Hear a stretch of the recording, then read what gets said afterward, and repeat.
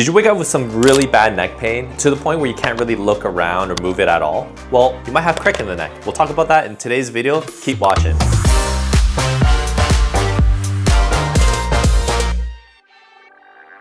So what is crick in the neck? Now, crick in the neck is just a slang term used for neck pain from sleeping weird. And this could be actually generated by a few different structures. So some of the common structures that could be causing your neck pain are the cervical facet joints here. So sometimes when you're compressing them through weird sleeping positioning for a long period of time, it could cause pain in the morning. Another issue is called a cervical meniscoid, where a piece of the joint capsule gets stuck into the joint itself and it pinches that structure, which is very pain sensitive, and so that could cause some pain as well. The last cause is myofascial base pain, so myofascial spasm, particularly in the levator scapulae or the upper trapezius muscle. Now, either way, regardless of what's actually causing the pain, the early stage of rehab is going to be pretty similar. And what we're really going to focus on is increasing that range of motion, whatever you got going on, and activating some muscles there so that we could promote better recovery. But before we get into that, we're going to first talk about how long does this issue typically last for. Now, the natural history, which is if you just wait and do nothing and don't get this treated, it can last for about a month, sometimes a little longer, give or take a week or two, depending on who you are as a person. For most people, when it comes to recovering while doing some rehabilitative exercises, you can often cut that recovery time in half or to a quarter. So a lot of people, when they start doing some movements in the neck, things start to feel better at least after a week or a week and a half, with full resolution of symptoms often being felt in the 2 or 3 week mark when you're doing these exercises. And that could be quite important for a lot of you, because as you can tell, if you have a crick in the neck, it really prevents you from doing a lot of different daily activities. You can't really drive well, you can't really do any of your work well. It really affects the whole entire day. You don't even sleep well due to the pain. So today we're going to start with some early phase rehab and what you can do at home using minimal amount of equipment. All right, so the first thing we're going to take advantage of is using something like a massage ball. You could pick one of these up for less than 10 bucks online, or you could just walk into your local sporting goods store or like a Winners and pick one up for about 5 bucks. An alternative to a massage ball is a lacrosse ball. You could even try to use a tennis ball, but for most people, the tennis ball won't be dense enough for you to get an effective feel for this.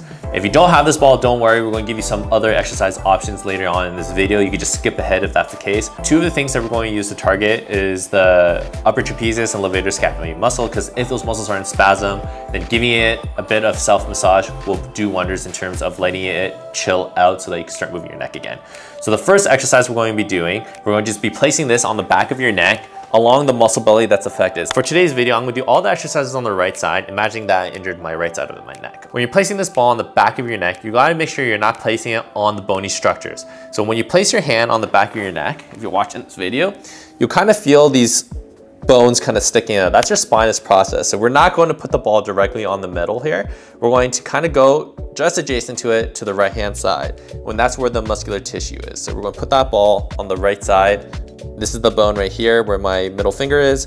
This is the ball right next to it. From there, we're actually going to lie down on our back. So we're going to go lie down face up, and you're going to notice that my neck is going to be in a bit of extension with my chin pointing up to the ceiling. So from here, you won't feel too much of a compression onto that muscle in your neck, but you can do a light chin tuck. So you're going to give yourself a chin tuck a bit, almost like you're trying to do a double chin, only as far as you can tolerate, and you're going to feel compression of those muscles. Now, if this causes referral pain into your head or causes a headache, you kind of hit the jackpot with where you want to target this type of massage. If you don't, that's also a good thing. That means you're not as sensitive as other people. But we're going to hold this position for about 30 seconds. And I really want to make sure you're timing this, because you can actually make things feel worse if you go and over massage this muscle. So right now, we're just going to hold it for up to 30 seconds, 20 seconds at a minimum. So make sure you get a stopwatch. And then after about 30 seconds or so, you're just going to move that ball an inch down your neck. So I'm going to move it down a little bit more, and I'm going to do the same thing, tuck my chin in, compressing that ball, and I'm going to feel a nice little compression onto that muscle. When you're doing this exercise, it's really important that you're thinking about how intense it feels. You don't want to pulverize the muscle here, okay? We're only going to aim for about a 4 to 6 out of 10 massage intensity. So if it hurts more than that, back off, because you might be aggravating things or resensitizing your structures more than necessary. We're going to do one more spot, one more inch down, and then we're going to do it one more time. So Because we're doing about 30 seconds each spot, this whole thing should only take about 1.5 minutes, 2 minutes if you decide to go for a 4th spot. And you only need to do this once daily. If you do it multiple times, you might be over massaging. After about 30 seconds, we're going to go to our second point. We're going to target the upper trapezius muscle and levator scapulae at the shoulder junction. And this is because this muscle, although it's a head and neck muscle, they attach down to your scapula or your shoulder blade. So from here, if you actually feel the bulk of your belly, you're just gonna put it right behind there. And then you're gonna have your hand rested on the floor. Now, at this point, with my hand rested here, it shouldn't feel too intense. If it does, great, just stay there. If it doesn't, we're going to do a little bit of movement here. You're going to take your right hand, you're going to raise it up in front of you, and you might feel some compression. And if that's reaching that 6 out of 10 intensity, you're just going to come back down and then raise your arm up to that same point. If you still haven't reached that point yet, you can keep going all the way until you hit the floor. All right, so here for me, since I have a healthy muscle, at this point, it feels like a 6 out of 10 intensity. And then I'm just going to bring all the way back down. So we're mobilizing the tissue through movement while sustaining the same compression. So I'm not rolling around, because often in my experience, rolling around a ball on a spasming muscle just makes it spasm even more. You want to be able to just get the muscle to relax under the pressure, and then you're going to be moving your arm to mobilize the tissue instead. So it's kind of deconstructing the same goal that you're trying to achieve. And for this, we'll be doing about 6 repetitions or a 30-second hold in total. Going back and forth nice and rhythmically, nice and slow. Don't rush through this movement. Because again, the goal isn't to pulverize the muscle, it's just to relax the tissue, maybe improve some blood flow, desensitize some pain here. And we're going to just be doing 2 more. Now, even with this top rep range, if you can only go like 3/4 of the way before it becomes too painful or intolerable, then just do that and then come back down. That's fine to do. Okay, and we're only going to do 1 set. You could do a second set if you move the ball to another position. So we don't want to be massaging the same point multiple times. You're going to move the ball 1 inch towards your shoulder or outwards, and then you can repeat the same thing about 6 times, or as you can tolerate. Now, as I mentioned, for both of these exercises, you don't want to be doing too much massage. You can avoid over massaging yourself if you just don't repeat the same point. So that's why with the first exercise where we're massaging the muscles at the back of your neck, I like to just go in one direction. I start at the base of the neck and then I just slowly move down the neck.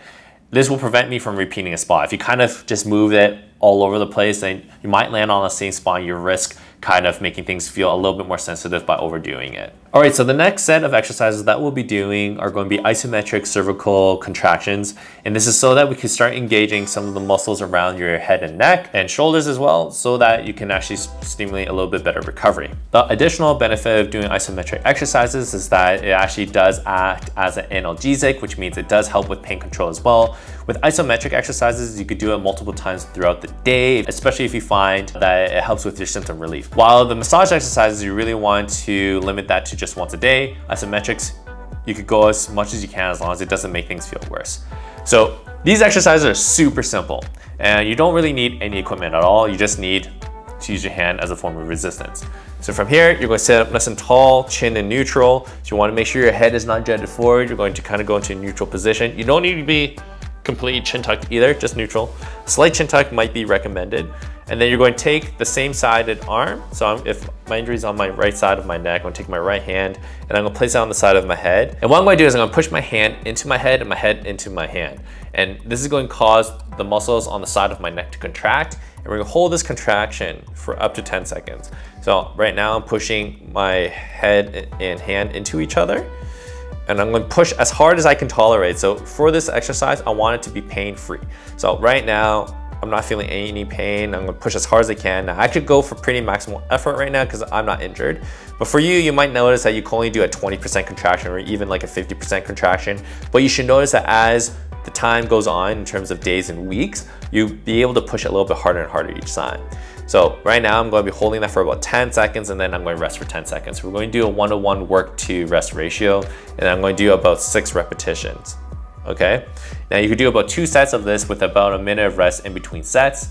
I like to just kind of do the other side while I'm resting because if we're doing 5 to 6 repetitions, that'll be about a minute of work and then we do the other side. So next we're going to go into extension as well.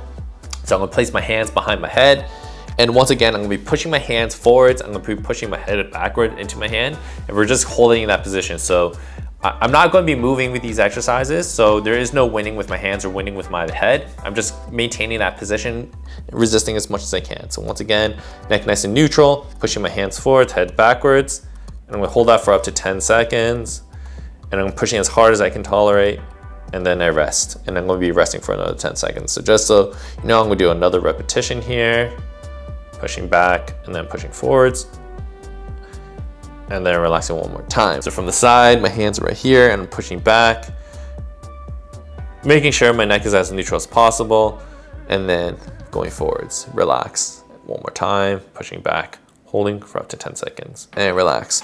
All right, so those are two of your cervical isometric contraction exercises. They're also stabilization exercises. So they really help with a lot of different type of neck pain, whether it be facet joint related, the meniscoid as I mentioned, or if it's a myospasm of the muscles of your head and neck. Then these exercises can help you recover from your injury. Next, we're going to just be doing an exercise to start mobilizing some of the joints of your cervical spine and a bit of your thoracic spine as well. All right, so this exercise is called, I like to call the Sphinx cat camel just because for me, it resembles a sphinx.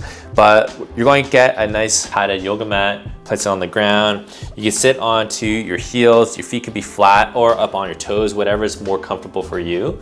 For me, flat is a little bit nicer. From here, I'm going to place my hands right in front of my knees, making sure my hips are on my heels. For this exercise, you can also just do this on your sofa or like your couch or bed. As long as you have that padded surface, it doesn't really matter how stable it is. So from here, we're just going to do that modified cat camel. So first we're going to spread our shoulder blades out, flex that thoracic spine, and then I'm going to look down all the way with my head.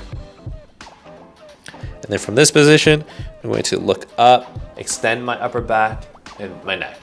Now chances are you're not going to have full range with this exercise, especially if you're in the acute phase of healing.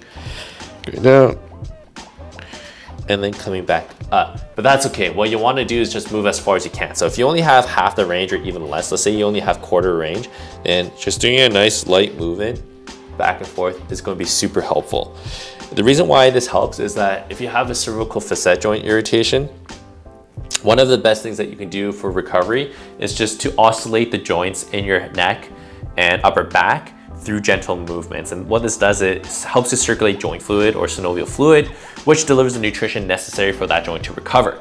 So whatever you got, use it. And then what you'll notice is that on a daily basis or even throughout the day or on a weekly basis, you should notice that you could go deeper and deeper into your end ranges. All right, so that wraps up our video on the crick in the neck type of injury. If you have any questions or if you notice that the pain actually persists for longer than a 4 to 6 week period, please consult your healthcare practitioner. You want to book in with your chiropractor or physiotherapist.